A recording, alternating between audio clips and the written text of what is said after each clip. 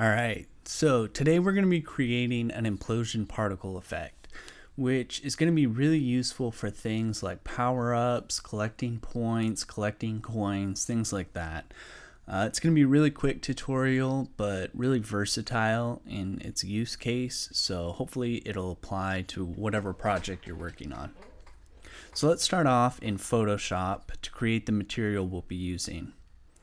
I'm going to choose a square template with the width and height at 250 and the resolution at 72 pixels per inch. Name the file whatever you like here. I'll call it octagon. And since this particle is just going to be white, we can use the background layer. So let's unlock it and select the lasso tool by selecting L on the keyboard. Next, let's draw out the octagon.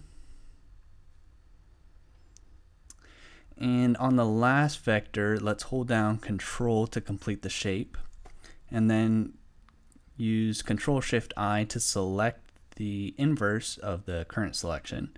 And let's get rid of that by using the eraser tool, selecting E on the keyboard. And that's good enough for our octagon. Let's export that image, or just save the file as a Photoshop file here. And let's switch over to Unity. Drag in the sprite into your Unity project, and we'll need to create a material for this sprite so that the particle effect renders it correctly. We can do that by right-clicking in the project panel, navigating to create, and selecting material. I'll name this material Octagon Material. Unity will create a material using the standard shader here. So before we change the shader, let's actually drag in our sprite into the material's albedo. And then let's change the shader to the default sprite shader. So with our material made, we're ready to create our particle system. Let's right-click in the hierarchy panel, navigate to Effect, and select Particle System. Let's first apply our material to the particle system's renderer. And that is all we need to do in the Renderer tab. So let's reset the transform and start shaping the effect. Let's go into the Shape tab and change the actual shape from cone to sphere. And let's increase the radius to 5. Let's also drop the radius down, or the radius thickness, excuse me, to 0, forcing the particles to spawn on the outside or the outer edge of the sphere. Now, we want our particles to move inwards, so let's go up to the main tab and drop the duration from 5 seconds to 2 seconds. And let's go in and change the start lifetime to 0.9. We want really low values here because we don't want the particles to move past the middle. So now let's change the start speed, excuse me, to -6. And now you can see, let's keep looping enabled and make sure the effect is playing. But as you can see, the effect is starting to take shape. So next, let's add some variation to the size by setting the start size to random between 2 constants.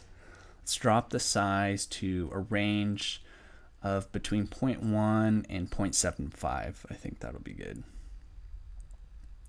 So let's also drop the start speed a little more so the particles don't move so far past the middle. Let's go to -5.5. Alright, so in the emissions tab, let's go and change the rate over time to random between 2 constants. Let's set the range to 25 and let's do 50. I think that looks good. Alright, so let's go in and enable the color over lifetime tab. That'll add a lot to this effect. So let's start by making the starting alpha 0. And let's add a marker about halfway, maybe a little closer to the beginning, setting excuse me, its alpha to 255, or, you know, full opacity. And then let's also make the ending color yellow. And as you can see, this is really starting to look good, in my opinion, for how little effort is going in. So let's also change a few final variables here. Let's actually decrease the starting size a little more, and let's increase the rate over time. There we go. Let's switch over to the game tab so we don't get any gizmos, and we can actually see how it looks. And I like the way it looks, but let's make the final color in the color over lifetime tab to a white. So let's add one more marker here at the end after we move that marker over, and let's make this white. And there we go. I actually think that's pretty good. There's a lot more you could do. We could randomize the rotation, stuff like that, but for this video I'll keep it short. I'll leave things there. Make sure to check out our other effects tutorials and subscribe to the channel.